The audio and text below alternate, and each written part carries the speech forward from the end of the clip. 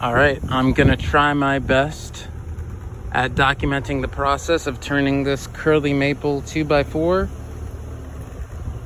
4x4 into some drum shells. Here we go.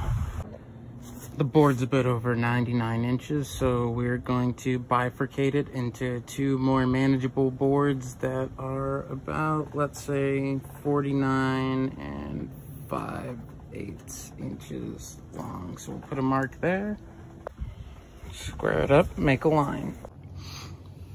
So now that the board is cut down to a more manageable size, keep in mind this is for 14-inch diameter snare drums.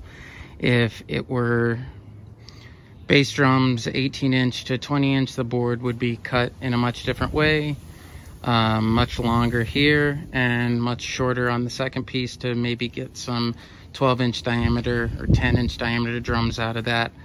So what I'm going to do now is just joint down one side to keep it flush on the bandsaw with my jointer, and I've got it held down with some clamps just so it doesn't move on me. We have that done on both of them. We're going to rip the widths that we want on the table saw before we send them through the bandsaw. On one I will probably go thicker at about 9 inches, and on the other one I will probably do 7 inches and use the cutoff for reinforcement rings. Okay, now that that's finished, I will mill them in half here at the bandsaw. As you can see, I have it set up for deeper stock.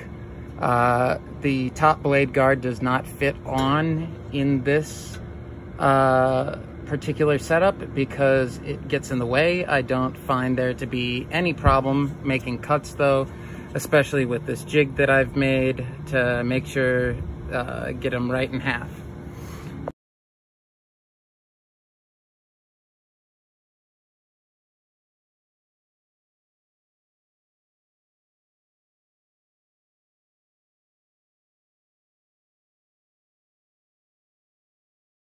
So the next step is planing, and before I start planing, what I like to do is on the outside, just make a nice big arrow showing which way the grain is running, because you never want to run against the grain in a planer. So at the end of the process, I like these guys to be a 1/4 inch. And so when I'm planing them, I plane them quite a bit proud. And I actually have a little mark here on my planer to where it seems to be about the sweet spot. That gives me enough leeway when sanding and doing all that business to not have to worry about taking off too much material and still working them in a manageable way after being steamed. I tried to feed them in one right after the other just to avoid snipe.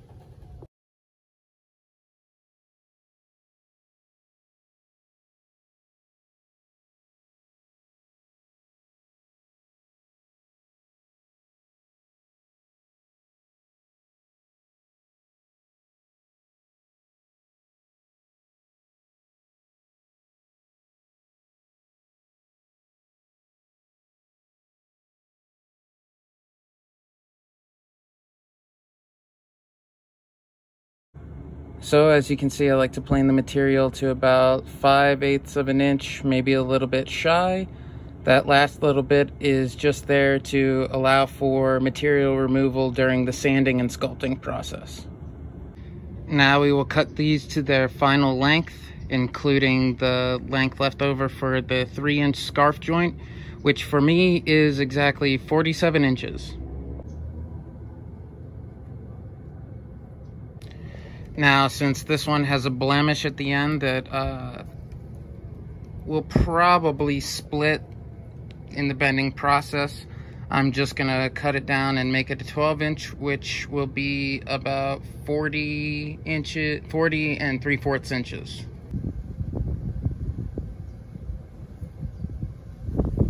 And for the reinforcement rings here, the length at the end with the scarf joints is 45 inches.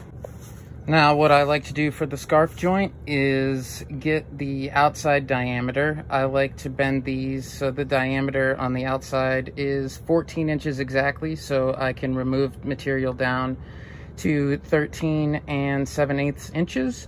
So you multiply that outside diameter, 14, by 3.141592 pi, and you get about 44 inches, 43.9.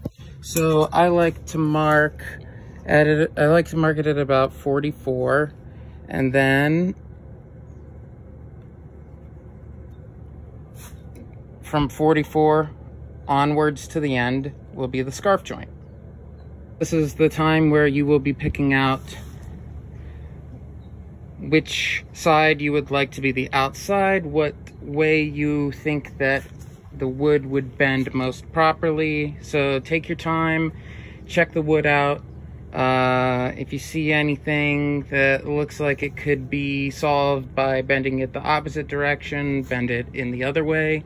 I just like the way this side looks, and this curly maple is beautiful for bending. So we're gonna go with this out for the outside, and then I will choose the outside for the rest of these. All right, now it is scarf joint time. I'm sanding them on the belt sander with this crude little scarf joint jig, but man, does it work. All right, let's get going.